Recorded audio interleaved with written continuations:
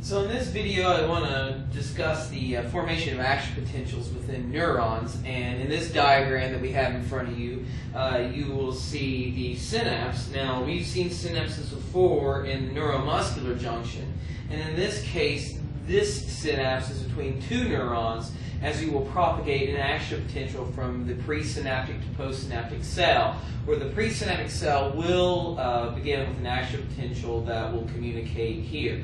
Just remember that in these synapses that we do have chemical messengers that we will use called neurotransmitters.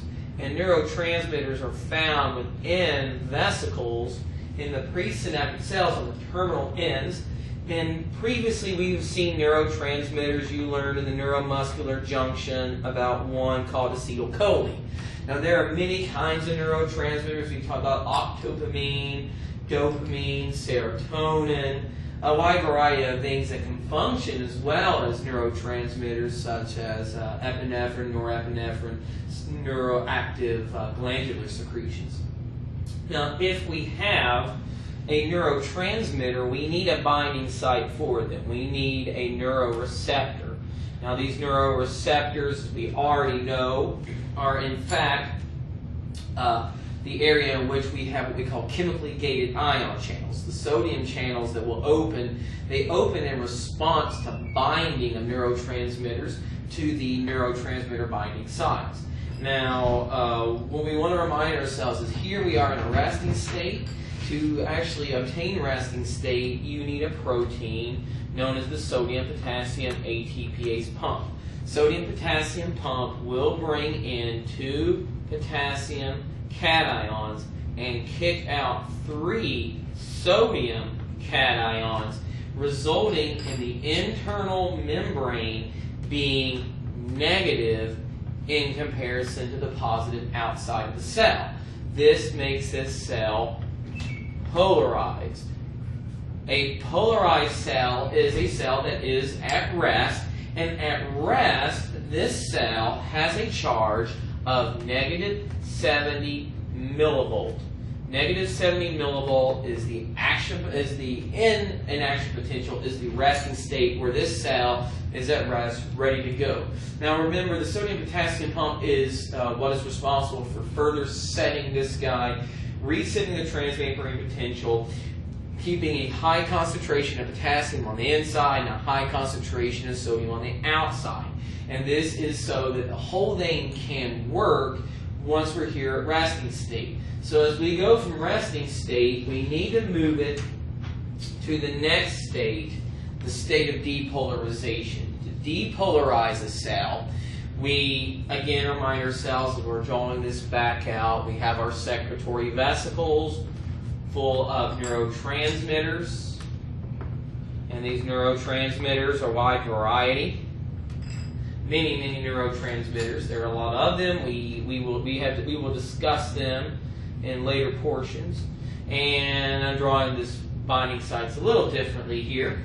But one of the things that's important for us to remember is that in the presynaptic cell, an action potential, the result of a depolarization will move to the end, to the terminal aspect of these neurons. As they go to the terminal neuron, one of the things that has to happen first is because of this change in charge in the presynaptic cell, the voltage-gated calcium channels open.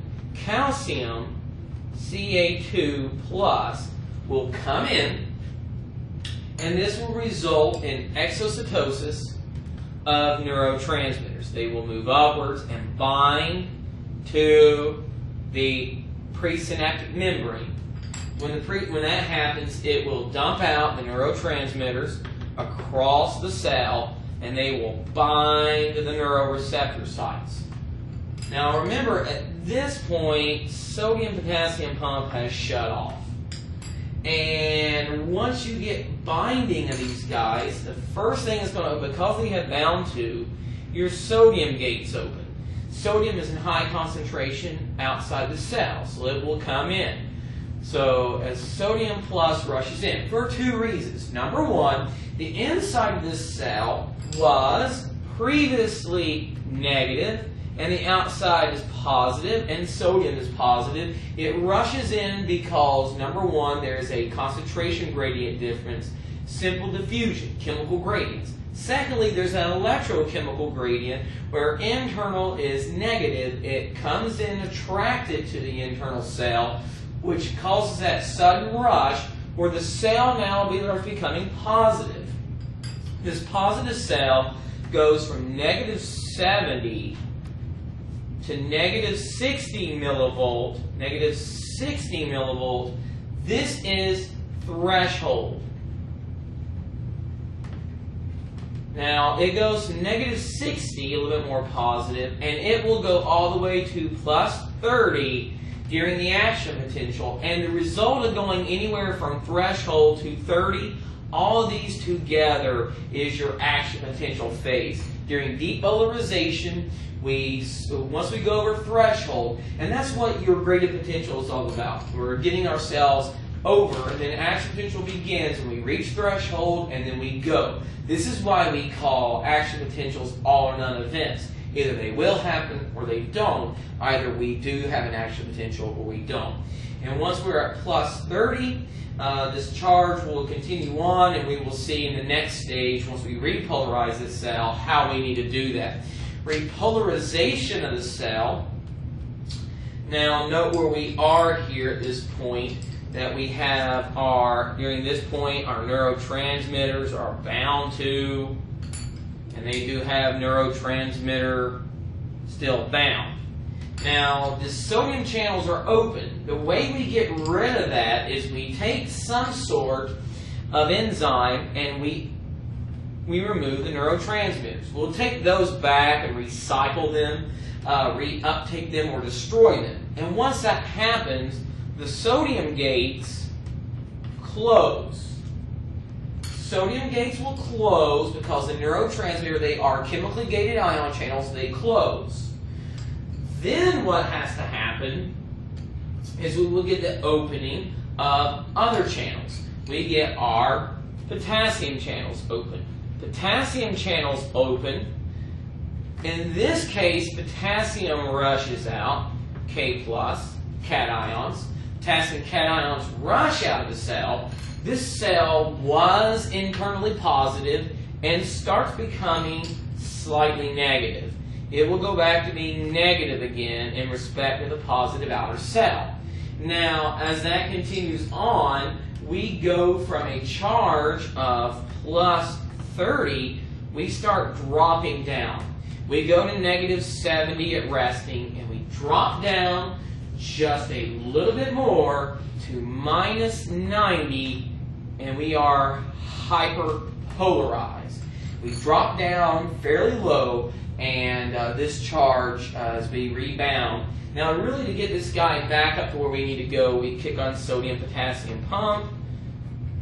We bring in our 2 potassium, kick out our 3 sodiums, and that will get us back further to our resting state, which is our refractory period. We've got to get back to that state of where we needed to go.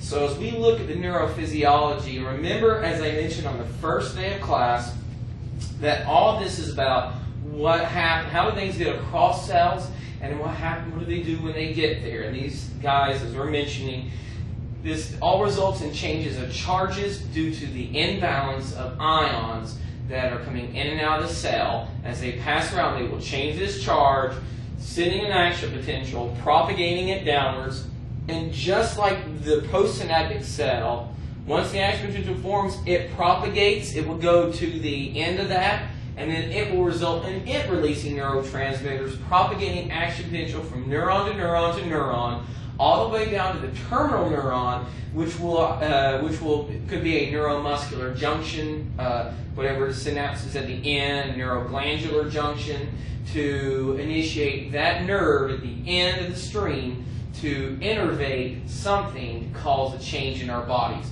And this is how we generate action potentials, and then, as we've learned in Chapter 9, how we actually cause the action potential itself to secrete some sort of neurotransmitter into another cell to affect them. And this concludes my video on discussing the neurophysiology on formation of action potentials. Thank you.